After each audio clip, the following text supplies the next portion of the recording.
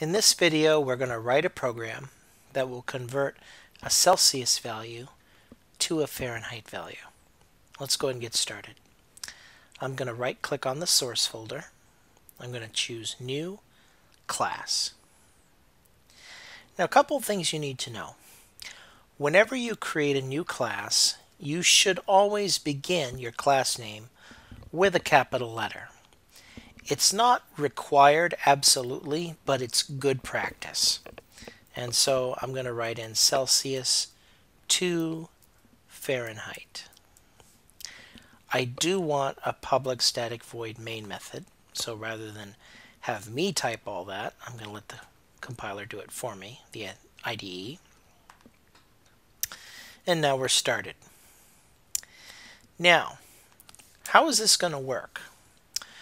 Well, I have to declare two variables called Celsius and Fahrenheit, and they're going to be primitive types. They're going to have a type that's called double. Double stands for your long decimal numbers that go 15 decimal places. So first I'm going to start with double Celsius, and I'm going to initialize it to 0.0. And I'm going to have double Fahrenheit, and I'm going to set that to 0.0.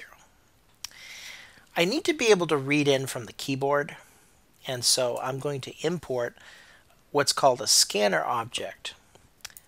So I type import java.util. That's the package where the scanner object is located. Notice this nice little drop-down box.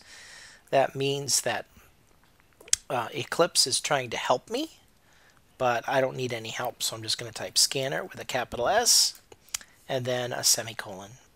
Now, let's create the scanner object. So again, there are two types in Java. One's called a primitive type. There's my double. Double is a primitive type. The other is called a reference type. And so to create a scanner object, I start with the reference called scanner.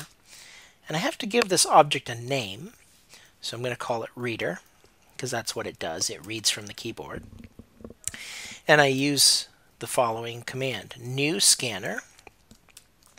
And inside parentheses, I type in system.in.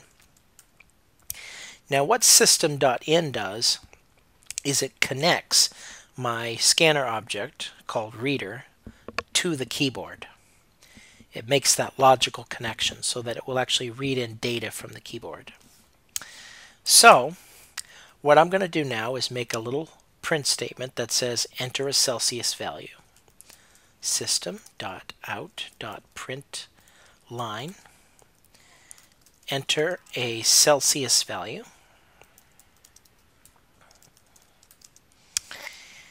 And I've decided instead of print line, I'm going to use print so that when I type the value in, it's on the same line as my prompt statement.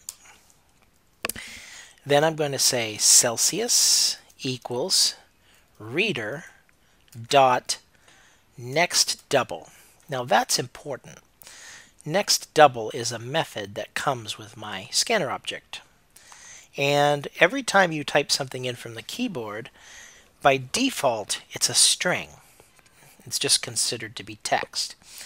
What next double does is it takes that text, and I'm going to hopefully type in a number, and it's going to convert it to an actual decimal value.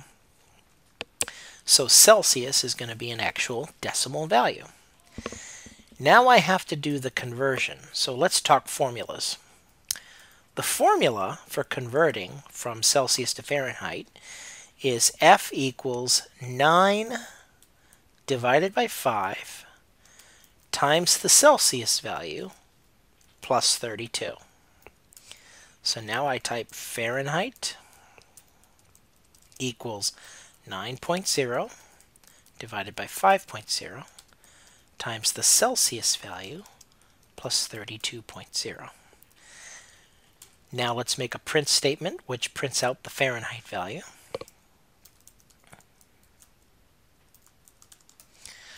The corresponding Fahrenheit value is, close my quote, put a plus sign and then type Fahrenheit.